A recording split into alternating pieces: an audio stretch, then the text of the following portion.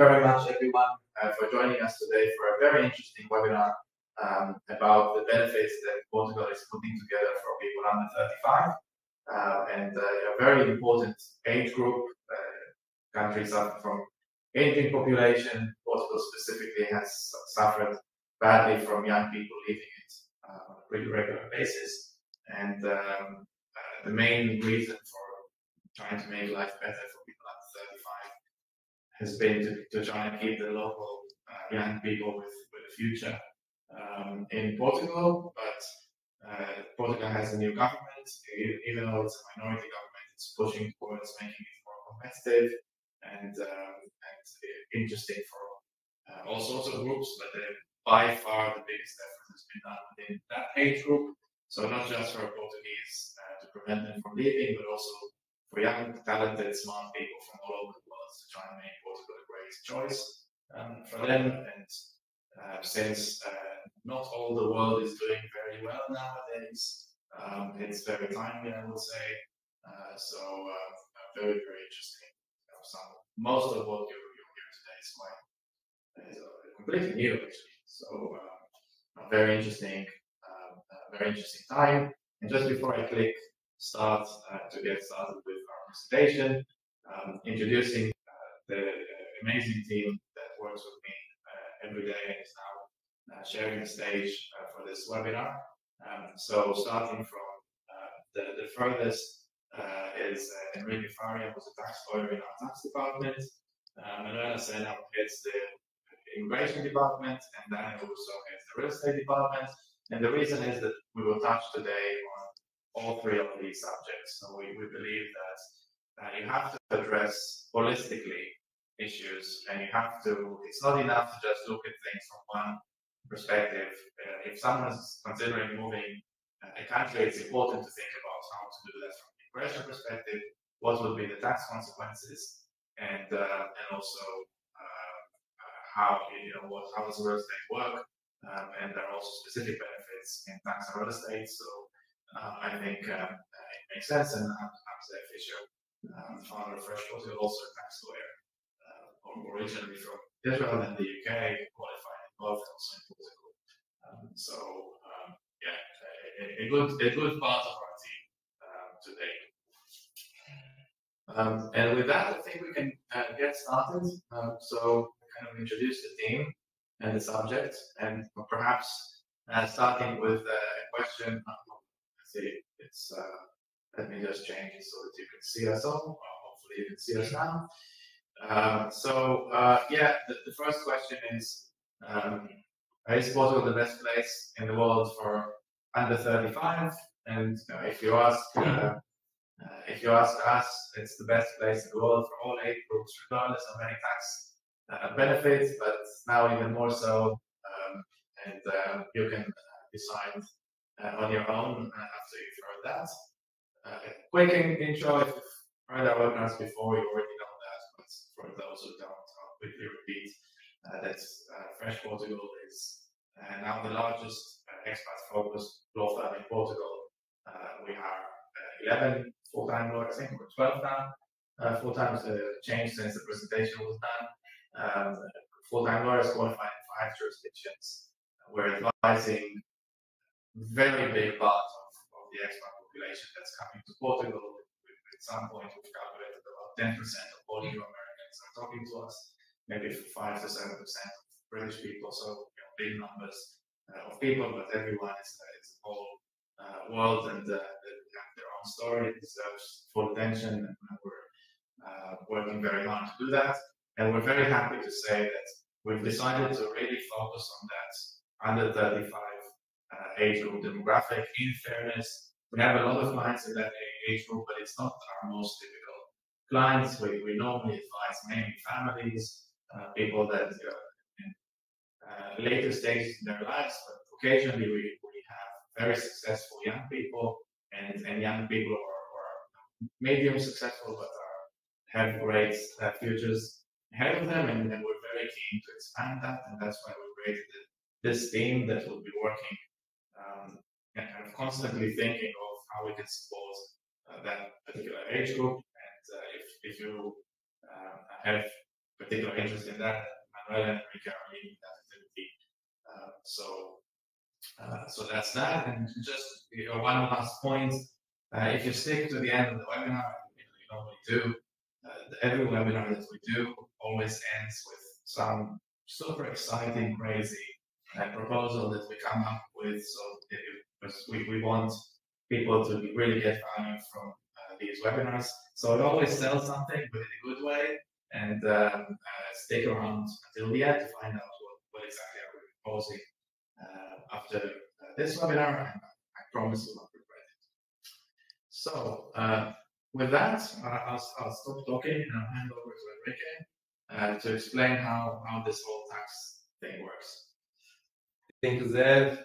Good afternoon, everybody. So this new tax regime in Portugal, if you are under 35, you can have for up to 10 years this new IRS job. So this is a tax benefit on your work income, meaning formal employment position or self-employed freelancer activity. So it's a benefit on your active income. So Portugal already has an amazing self-employment freelancer simplified tax regime, meaning up to 200,000 euros per year, only 75% of your gross income is taxable here in Portugal. During your first year of a freelancer in Portugal, and it's important to highlight that, even though your client is outside Portugal, if you are in Portugal as a tax resident working in Portugal, this is a Portuguese source of income. So you must open a freelancer activity here in Portugal and invoice your international clients by the Portuguese tax authority system. So if you invoice less than 200,000 euros per year, only 75% is taxable. During your first year, you have a special 50% discount, and during your second year, you have a 25% discount. In addition, in addition to the first 75%. Sorry. And now the new under 35 tax benefit, you can have an amazing relief. The new tax regime can exclude up to 28,000 euros from your taxable income.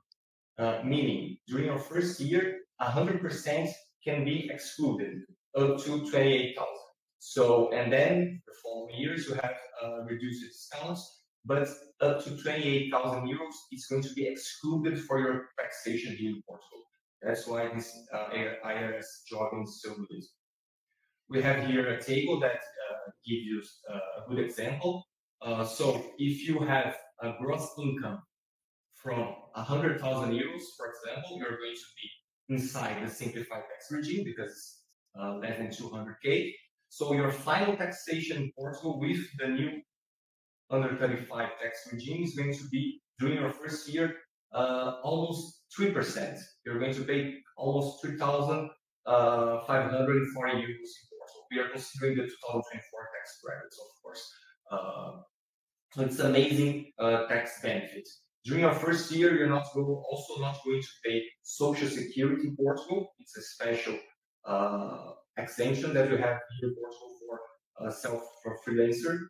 And the second year, the third year, and onwards, you're going to pay almost 15% of your gross income as Social Security, but with a good tax plan, you can reduce that. So you have here example that second year, for example, you're going to pay 15% total taxation in Portugal. Third year to the fifth year, you're going to pay around 20%. So your active work here in Portugal as a freelancer for digital moments, for example, if you want to come to Portugal, becoming a Portuguese tax resident, it's going to be a good deal here in Portugal. So yeah, I'll jump in here. I think there's always the question of what happens if I'm one of these fortunate people who make 200,000, 300,000, 500,000, and so on. With the IRS job, it still work for me and still make a meaningful impact. And the short answer is no. It wouldn't make much of a difference, and tax will be very high, particularly once you cross 200,000. But the long answer is, but it can work very well. And the reason that it can work very well is that Portugal doesn't tax wealth it only taxes income. And generally, people working through companies, and that's a very, very common thing for people to do, is to set up a company and keep the money in the company until it can distribute. If you structure it right, you can basically hold as much money as you need within a company, any income. If you make $1 billion, if you make $2 billion, you can create a structure to support that income and hold the money in the company. And as long as you can live from 28, 50, 60,000 euros that will bring into Portugal as active income and pay tax for, then your remaining income can stay in an opaque structure, waiting for the next benefit to come in, or for your next move, or perhaps the next country, and so on. So the beauty of IRS job in that sense is that it gives you a legit legal way to bring in an amount of money that's sufficient for most people. Some people really need more money to live for all sorts of reasons. But for most people, one person living out of 50, 60, 70,000 euros a year and a couple living of double that income is sufficient. So you can bring that money into Portugal, pay very low tax, and just keep the rest of the money out. So yeah, I think that is the outcome. We're asked a lot about NHR going away, and we think that this benefit is actually, for that age group, for most people, is actually better than NHR. NHR is 20% tax rate, which, as you can see, you can in many cases stay under it, and it doesn't apply to all professions. So there's always some risk that the profession doesn't exactly sit. So we feel that this age group is now being taken care of quite well by this new benefit, just waiting for another tax benefit to cover all the rest of the people.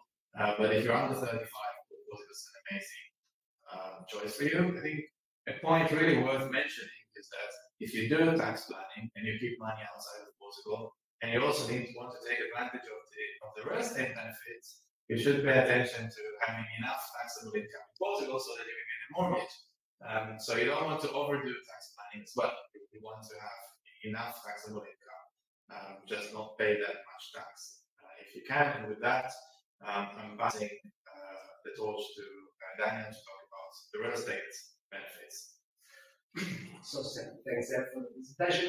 And after the explanation that Nick told us about the new tax regime for under 35, you all should be aware for sure that there are some incredible rules also regarding the real estate purchase, and mainly the ERT, property acquisition tax, and the stamp tax for under 35. It is very important for everyone to understand that whenever you buy a home in Portugal, you are obliged to pay your property acquisition tax and stamp tax. But the new rules that this government made since August, last August, established that under 35 that are not dependent from others, the parents, and they are buying the first home in Portugal, and it's for residential, and this is very important. Needs to be for their residential use, are exempt from paying EMT, property acquisition tax, and stamp tax. Another thing that is very, very important that you all need to be aware is that Portuguese government doesn't care of your nationality as long as you are a tax resident. If you are from Canada, Switzerland, or US, no, this applies to you. As long as you are here and as long you are registered as a tax resident. Another thing that is important for you to be aware of is that you cannot have any other home in Portugal, and there is a value that you cannot pass when you buy a home. You cannot buy a home of more than 648,000 euros. If you you get over this value, you will not get this exemption. But you ask me, okay, but the exemption is until the 648? No, the exemption is until the 324,000 euros. I'm not sure if you are all aware of, but if you, when you buy a property of around 324,000 euros in Portugal, you pay more or less in EMT and in stamp tax, you pay more or less 13 to 14,000 euros. So in this case, that will be the amount that you will be exempt from paying. Of course, that you ask me, okay, but how it works if I want a house of 400? You will pay the tax from the difference between the 324 and the 400,000. So it's an amazing benefit of around 300k. There's also another situation. I know this passed a little bit fast, but there's another situation. You need to be in that home for at least 6 years. I have clients that ask me, okay, but imagine I went to Portugal, I have an amazing contract, I receive an offer to live, I bought a home in Lisbon, I received an offer to go to Algarve, and I love Algarve. Will I lose this exemption? You will not lose this exemption. Those are the situations where you can sell your home without giving back the money from the property acquisition tax to the state. Of course, we need to justify it, but you are able to use this benefit, change your home previously to the 6 years, and don't lose the tax that you pay. Yeah, there's also some situations that many people ask us. For example, I'm 35 years old. Can I still use it? You can. Until you are 35, included, you can use it. Another question is, for example, I have my wife is over 35. I'm 33. Can I use it? You can. You'll have a 50% exemption. For example, my husband is Portuguese and he already has a home in Portugal. Can I use it? You can. You apply also the 50% exemption. These are the situations where you can use it. But you must be aware that for the Portuguese government, if you are the only one that requires this exemption, have already a home or a land, some kind of property in Portugal, even if you receive it under an inheritance, for example, you will not be able to require this exemption. This is very important. Normally, it doesn't, expats or foreigners don't have it, but you need to know this rule. Another very important thing is that houses under construction normally don't have records yet. They need to be finalized. So this doesn't apply to houses under construction, only applies to houses that are already done and ready to use. Attached to this EMD and stamp tax exemption, there's also a benefit that is very good, and you probably all been aware of it. From 11th September, if I'm not mistaken, 11th September, you can also use the guarantee option that the government gives. Whenever you buy a home in Portugal, it's normal to give 10 up to 20% of down payment. But the government says, okay, young people under 35 normally don't have 50, 100k to give for a property. What can we do? We can give a guarantee to the banks, and the banks will then borrow you all the 100% that you'll need to buy a home. Of course, this has rules. The main rules are the same.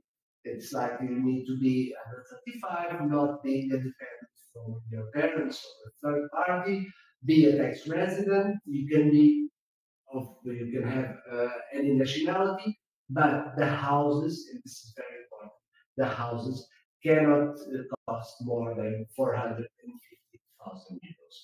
Another thing that is very important is that you cannot have a gross income of more than 81,000 euros a year.